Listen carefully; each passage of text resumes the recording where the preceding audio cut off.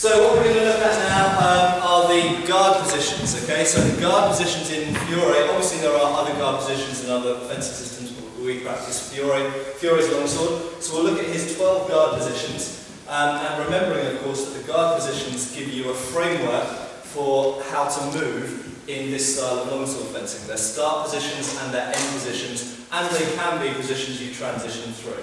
Okay, so let's look at the high guards to begin with. So we've got posta di donna on the right. Remember, any of these guards can be forward weighted or back weighted. Okay, for now we'll just take a neutral weighting. Don't worry about the weighting so much. Okay, so posta di donna on the right, posta di donna la soprana, high, looking under the arm, posta di finestra, and posta di donna on the left.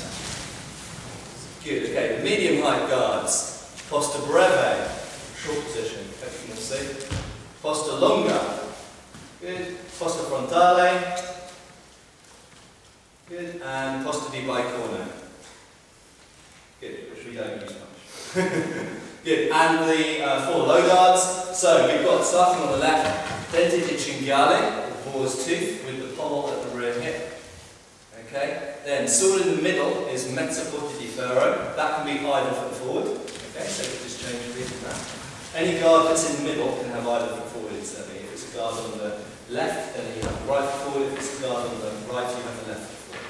Good, okay, so we're in mezzo porta di ferro, then tutto porta di ferro, fulando, and coda longa estesa, okay, the long and extended tail.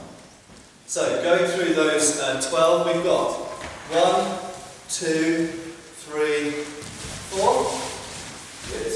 1, 2, 3, 4, and 1, 2, 3, 4.